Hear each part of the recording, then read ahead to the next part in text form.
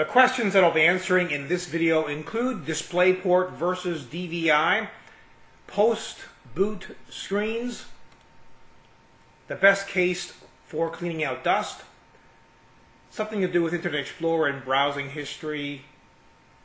Will a GTX 460 be a big jump from the 260? Where do I buy products?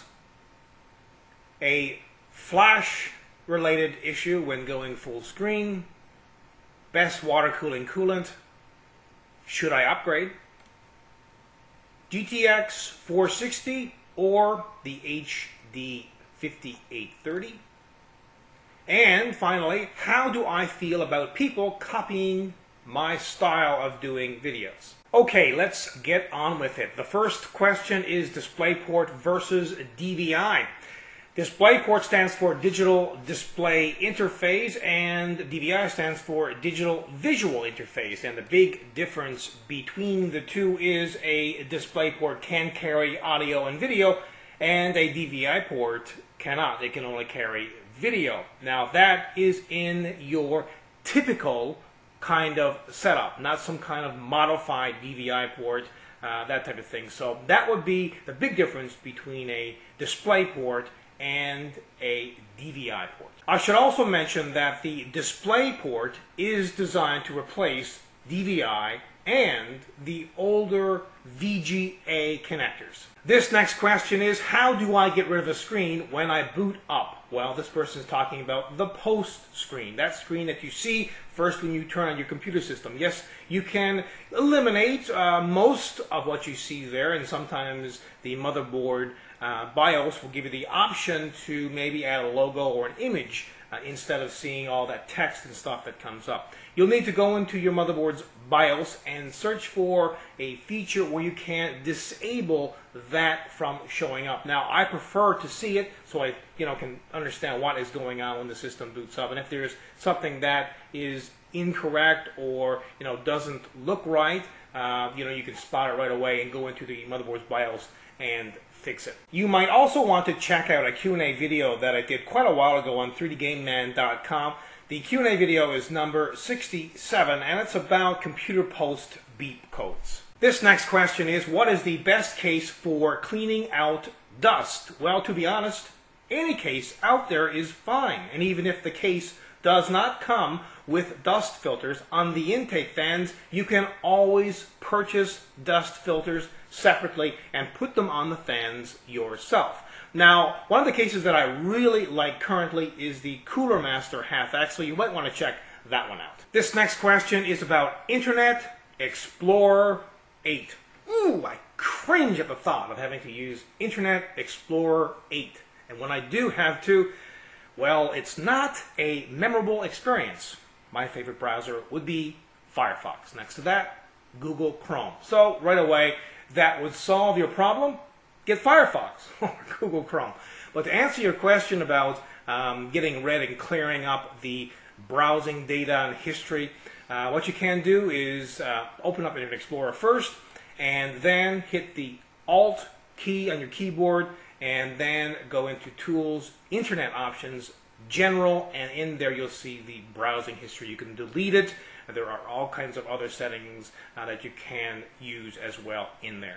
This next question is, will a GTX 460 be a big jump from my 260? Well, yes, it would be a substantial jump because not only is the 460 much faster, but remember, you can also overclock it and even get more performance out of it. So if you're thinking about upgrading to a GTX 460, by all means, get rid of that 260 and get a 460. This next question is, Rodney, where do you buy computer components? Well, when I'm in need of a computer component, I normally hop out of my office, run to my vehicle, and then drive to Canada Computers. You can visit them at canadacomputers.com. Why do I shop there? Well, they have the latest and greatest stuff. It's at reasonable prices, and the service and support is also very, very good. Now, I am not in any way affiliated with Canada Computers, so Get that out of your head. I'm not promoting them. I'm just telling you, I'm just answering a question where I shop mostly. Also, I sometimes go to Tiger Direct as well, and possibly, other small computer stores to find something that I need if those stores actually do not have it. I can't say that I shop online a whole lot, because mostly I can get it locally, and there is no real need to do that. And usually, if I want something, usually it's like now. I need it now, so I don't want to wait 2 or 3 days for it to come. So that's where I normally buy my stuff. I also did a Q&A video on 3dgameman.com. It's Q&A video number 64, and it's about online computer stores in Canada and the United States. This next question is about a video card and flash. When this person, is trying to play a flash video full screen, the computer system does the BSOD, which is blue screen of death. There are many suspects here. Could be a number of things, hardware related. From reading the forum thread here on this, it seems like it's video card related, but I mean it could be, and this sounds maybe completely out there, it could be memory related, oddly enough. You might want to just install one memory module and then try that and see if that works for you. If you think it is the video card, then you probably should remove it and try the onboard video. If that works for you, well, more than likely it's the video card, and if it is the video card, you can go ahead and replace it with something else. I would not. I think you RMA'd it already. That's and it's not working for you again. So what I would do is probably just bring it back to the store and get a refund and get something else. And if you can't do that, unfortunately, you're going to have to sell it and then get another video card. Possibly, if you're having problems with this particular brand, go with another brand. Other things that you can do is make sure that all of the computer components have updated drivers, and make sure that the motherboard's BIOS is up to date. Now, I believe you have done this, but I'm saying it just in case you have not, and also if anyone else is having this issue out there, well, some of those things that I mentioned might also help.